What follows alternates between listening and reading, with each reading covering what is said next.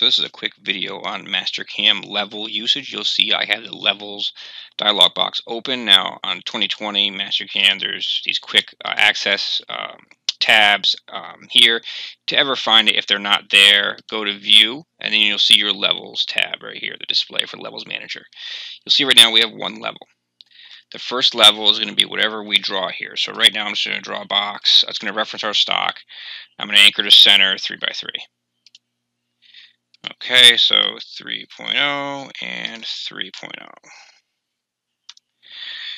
There it is. Okay. I'm going to rename this as stock. And notice I have 4 entities.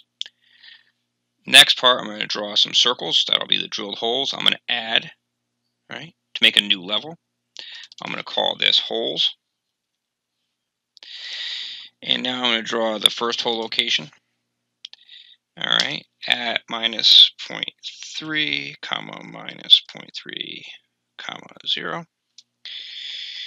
And I'm going to give it a diameter of 1/4 of an inch. All right, so there's our first hole. I'm then going to use some different transform tools here, just randomly. Hopefully somebody will pick something up from this, but I'm going to just translate this 1 over 0.6 in the X, and make sure it goes to the opposite side. And I could keep going this way. It doesn't really matter for right now.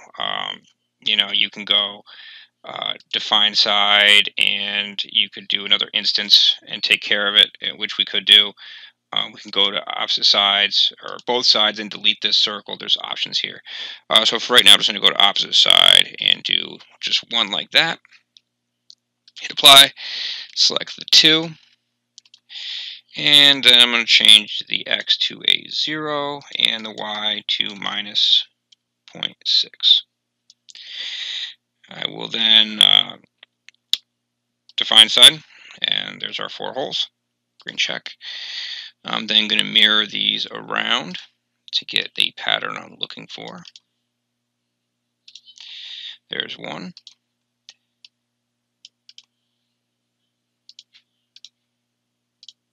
There's the other. I will then spin these around using rotate.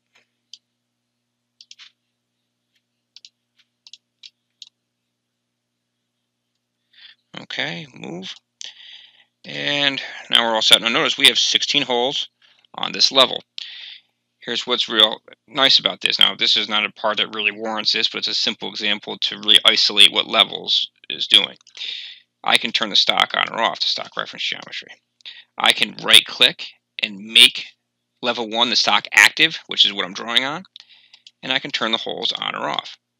Okay, you could also right click on an entity, or let's just for example, I'll do a example hole, and instead of drawing a new hole, you can right click, analyze entity properties, go to this tab down here, level, and change the level to level 3 and hit green check. Now you'll see that the example hole, if I make, let's say, the stock, I'll turn the stock on and make it active, I can turn that hole on or off separately. I could turn these off and leave that one. So you see that levels gives you a ton of control over what you want to do. If I were to extrude this, I can make the solid its own level. You can make any sort of levels you want. So if you're an AutoCAD user, you'll definitely be familiar with this. If not, know that this is a good way to go. For this part here, if we were going to actually make this, I wouldn't focus on that.